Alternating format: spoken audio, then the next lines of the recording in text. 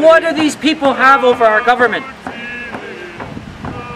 What sort of deal has Norway and Canada made that trumps the Aboriginal rights of my people, our people? We now understand that these fish farms represent a threat to every river system on the coast.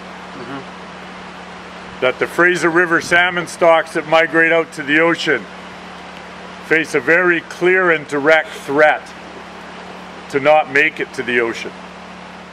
They moved their tactics from the land to the ocean. Time immemorial, we lived off the ocean. They declared war on us from day one, and they never changed a thing. We have been overwhelmed now by this idea, the economic idea that the economy is everything. And that's the battle that we're really up against. It's about our people. It's about the salmon. It's about everything.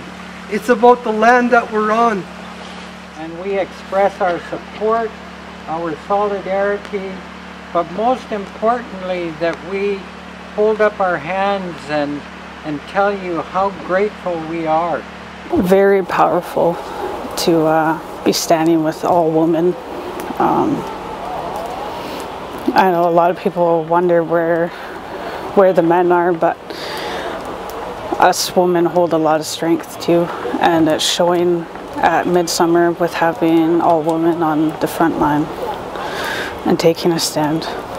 We're life givers. We have our children and our future children to think about. I commend my great niece, my niece here, who's standing up for our rights, our power to who we are, to our lands and our waters.